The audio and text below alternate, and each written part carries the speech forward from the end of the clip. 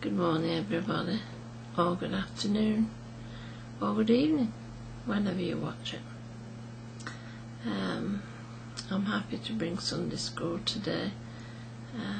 I've been in a real tizzy all week.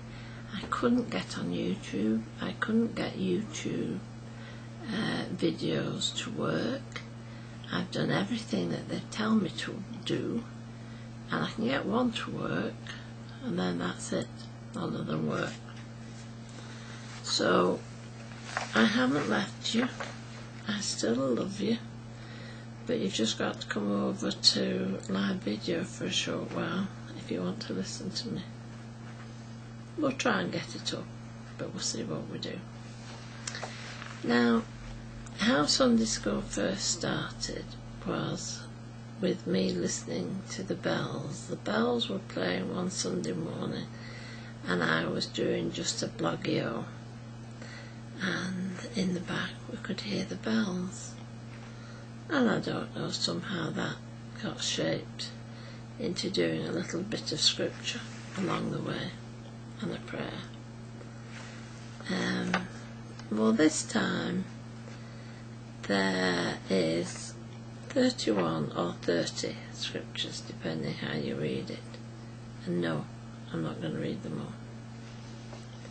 I have got my Bible nearby, if I so felt. I will get it if I so felt led to pick on one. But what I've got is this, that you can see it. It's in the shape of a bell. And since I've been in the back room, I haven't been able to hear the bells. But this morning, for some reason, the bells were going off. You know, it was as if he was God, was calling everybody to church. And even in the back room, and I even had the TV on, which I don't normally have on, and the birds were going like I don't know what outside, and yet I still heard the bells. So when it reminded me of this, I thought I would read it out. And it's called, as we now know, the bell, because it's in the shape of a bell. But it's full of words. And it's entitled, I Know Who I Am. And I'm sure some of you will know this. I am God's child. Every time I say a sentence, there is a scripture at the end. I'm not going to read the scripture, but there is a scripture at the end. I am God's child. I am Christ's friend. I am united with the Lord. I am bought with a price. I am a saint, set apart for God. I am a personal witness of Christ. I am the salt and light of the earth. I am a member of the body of Christ. I am free forever from condemnation. Hallelujah. I am a citizen of heaven. I am significant. I am free from any charge against me. I am a minister of reconciliation for God. I have access to God through the Holy Spirit. I am seated with Christ in the heavenly realms. I cannot be separated from the love of God. I am established, anointed, and sealed by God. I am assured all things work together for good. I have been chosen and appointed to bear fruit. I may approach God with freedom and confidence. I can do all things through Christ who strengthens me. Another hallelujah. I am the branch of the true vine, a channel of his life. I am God's temple. I am complete in Christ. Hallelujah. I am hidden with Christ in God. Hallelujah. I have been justified. I am God's co-worker. I am God's workmanship. I am confident that the good work God has begun in me will be perfected. I have been redeemed and forgiven. Hallelujah. I have been adopted as God's child. I belong to God. Do you know who you are?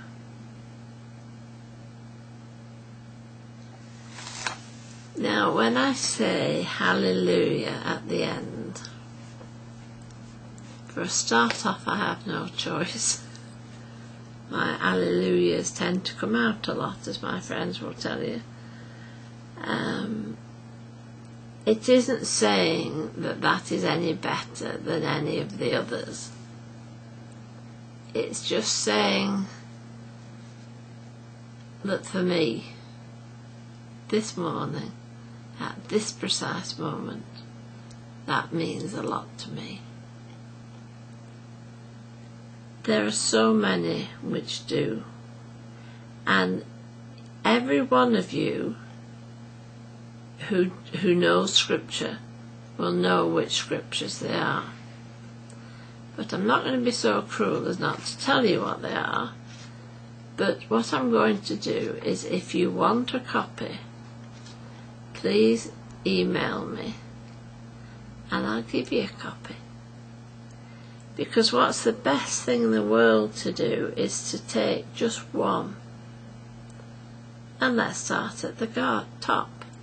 I am God's child. And that is John 1, verse 12. Now, any of you which know the first apostle, the first chapter in John, will know it's a humdinger to start with. It's one of those ones that nobody really understands. So out of interest, we'll just see what it's like in the Message. 1 verse 12.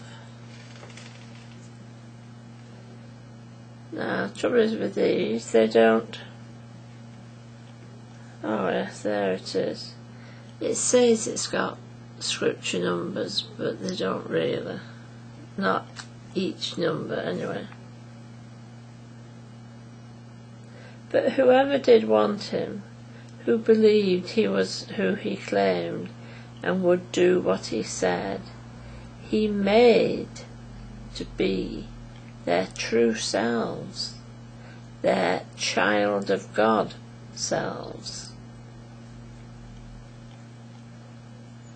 I won't read it in this because it goes on and I don't like it in the Message sometimes. Saying that, I love the Message. I do actually like the Message very much. But if you're sort of teaching Scripture or talking Scripture, it isn't the best one to use.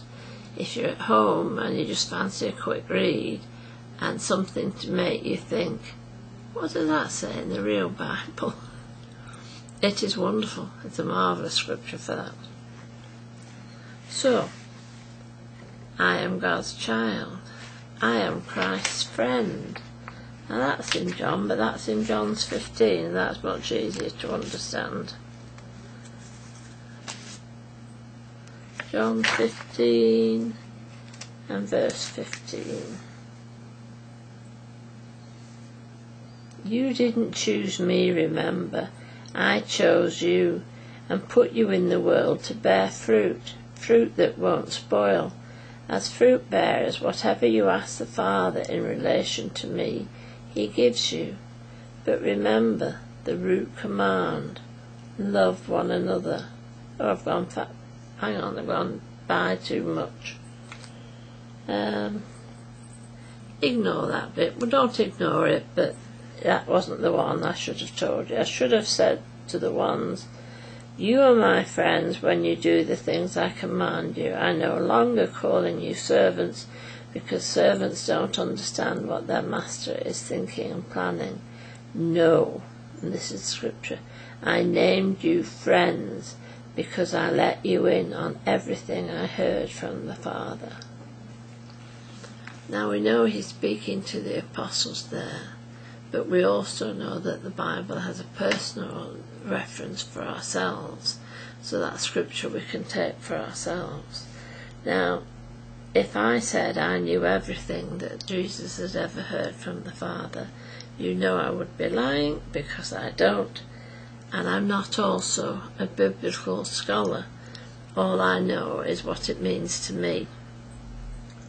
And I think it's very difficult for you to say, this scripture I've read and I know it means something for you, because if it means something for somebody else, well then God would tell somebody else.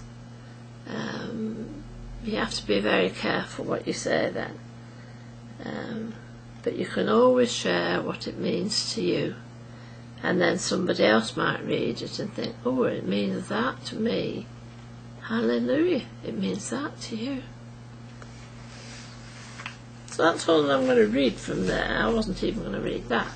But what I want you to know is every single line has a scripture at the end. And what you can do is one day say in your private time, your quiet time, say, right, for the next 10 minutes, and is it too much to give God 10 minutes? Look at one of them and look at the scripture and see what it means to you. You know, we don't give God enough time. Seriously, none of us do. We don't give enough time. We should give him so much more time. He gives us so much more time, you know, and we should give him some. Anyway, prayer time. Now, this morning there's quite a few people in which the prayers are very solid and very much needed. But this morning I want it to be a personal one, if you don't mind. I don't know if I asked you to pray for Kez last week, but I'd like you to pray for Kerry this week. She's suffering from some sort of indigestion, upset, and she has been feeling sick, and also the other, you know what I'm talking about, and she really is not well. She really isn't. She can cope with pain. She's like me. She's used to a lot of pain, so, but, and she's seen me with a lot of pain, and she's seen that I haven't died. I just keep on having a lot of pain. But she really feels unwell. So if you could lift her before the Father, I really would appreciate it. I know you love her. I know you love her. So please lift her before the Father. Let's pray. Hallelujah. Hallelujah. Dear Heavenly Father, we come to you in humility, but also we come to you in the knowledge, as what Jesus said, where 2 or 3 are gathered together, you are also among us, and you will also give us what we ask. Oh Lord, that sounds so presumptuous to even attempt to say it, but as your word says it, we can have the ability to come and to ask. And Lord, I lift before you everybody who is in this book. All the people who have written, all the people who have subscribed, people who have been nasty, everybody, Lord, who has had any contact with us. And we ask you that you touch them in some way.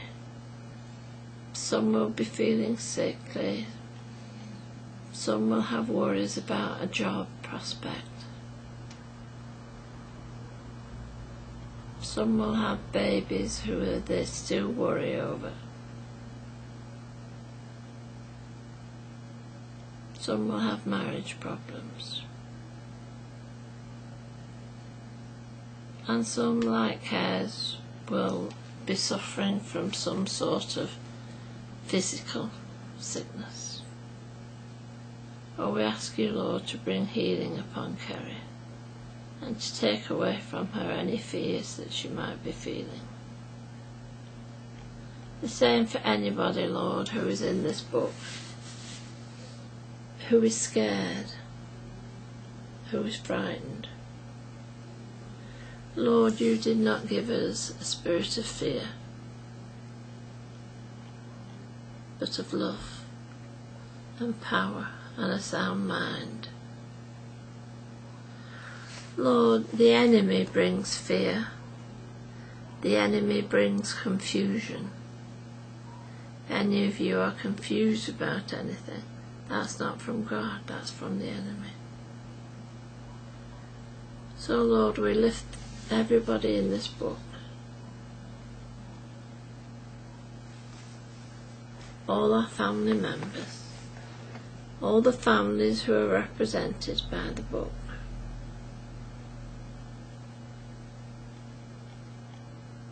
For all people awaiting email responses. Thank you, Lord. We love you, Jesus. We love you so much. In Jesus' name. Amen. Amen.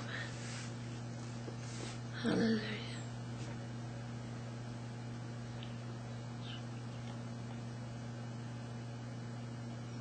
Hallelujah.